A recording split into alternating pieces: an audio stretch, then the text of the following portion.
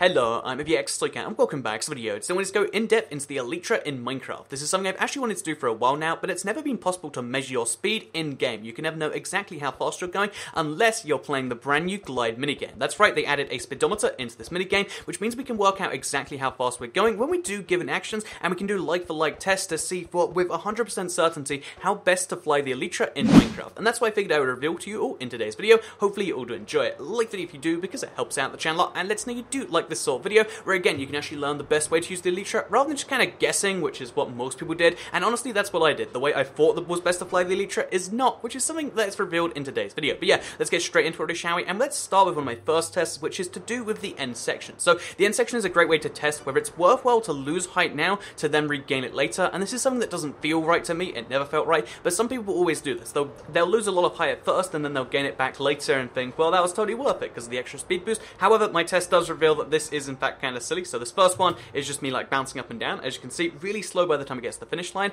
This second one is the ideal strategy, because you can see how, like I'm slowly fading there, trying to keep the same angle going the entire way through. And then this third one is where I kind of bounce up and down, I go down really high, and then I take the tiniest curve up. It's not even that much, but you can see just how much it slows you down there by, although you get there only like half a second slower, it does mean you're getting there at a slower speed too, and it's just an all-round worse thing. So yeah, two routes right there. Going to the left, which is just continuously down, is better than going down and then going up. You don't really ever want to be going up with the ELYTRA. There are very few situations where that's a good idea, and that kind of proves it in the speed and the height and everything else that you'll be having as you go along with that. So let's next talk about the best way to fly. If you've got a straight, or you've got something where you can just kind of dodge obstacles, how should you best do that? So I figured I'd do three speed tests of the ELYTRA. I've got what I call the lazy route, and then I've got the kind of going down naturally like you would in a car, and then there's the going up and over, which is what I've been finding to be the fastest, in my like experience, but I figured I'd test it anyway, and the results were kind of interesting, because you can see in this first one, again, I'm just roughly pointing downwards. It's what I like to call the indecisive, where I'm just like, oh yeah, I'll change the angle as I go along,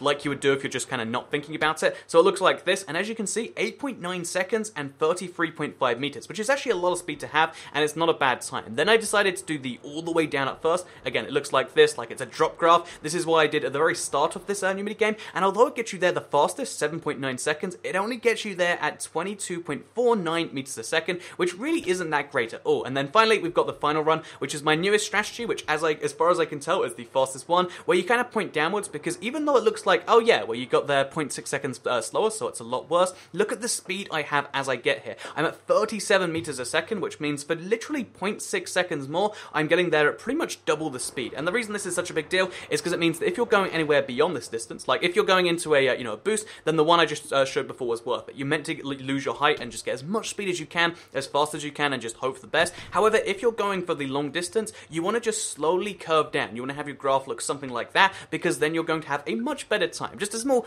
pro tip that isn't it's not immediately obvious, because in real life and in other gliding games, usually you want to do the curve where you kind of bottom out first of all. However, that's not true in this game. You want to slowly curve it down. Like I just said, the third of the three is the best way if you're going long distance. If there's a boost ahead of you, then you can do whatever you want, because waste all the speed you need to in the world, because it just gets replenished for free. And yeah, with that said, let me next talk about turning with the ELYTRA, because this one, again, it feels intuitive, but just in case you wanted to see some results, here it is on the screen right now. Here's me turning really, really sharply. You can see how my speed cuts all the way down to 20, and then I hit a wall. You can see the second time I'm like, okay, we'll turn a little bit sharp, not all the way sharp, and although, the test doesn't go perfectly, you can see just how much the speed goes down. It's by like 4 meters before I hit the wall, and then, oops, that's not a good idea. And then finally, I've got the last run here where I'm, flying just like normal, and I very subtly turn, and you can see how I lose less than 2 meters a second on the entire curve. And although it's not quite as fast a curve, because I'm going fast around the curve, it's a better way to do it. Again, the most efficient curve is as close to the wall as possible, but it's actually not the best way to do it. You want to just have the slowest turn possible, because the sharper your turn, the more speed you lose. And it's a very bizarre thing, but basically the kind of point from both those things together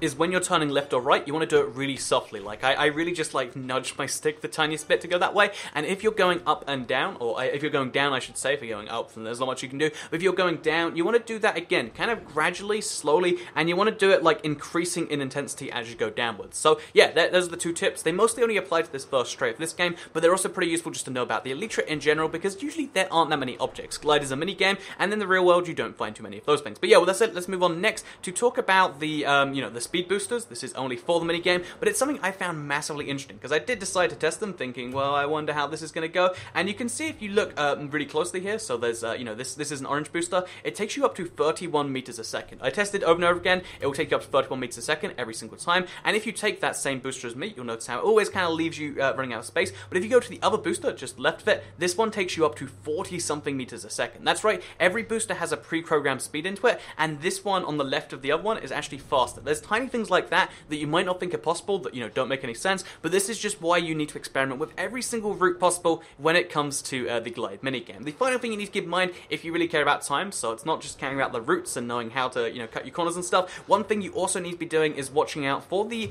pressing the restart button. So if you're playing solo like myself, then this is really fascinating because here is a 1 frame a second breakdown of what happens when you hit the restart button. So you can see how it doesn't actually teleport you straight to the start, it like teleports you through the map step by step in a really weird way that you can't tell because it's happening so fast, but you can see by the time that you've stopped taking the damage, because again it counts as taking damage when you kind of die, so I'm taking damage, I'm taking this pain, and also the clock is running while the map is loading in. By the time it actually sets you off, you go to 0.15 seconds. Again, it's not that big of a deal for 99% of you, but if you're time trialing and you want to get the fastest speed possible, 0.15 seconds is the difference between the world record and between being like 3 places below him. So yeah, that's just something to keep in mind for those expert speedruns out there. Restarting the game is not quite as fast as just starting from scratch.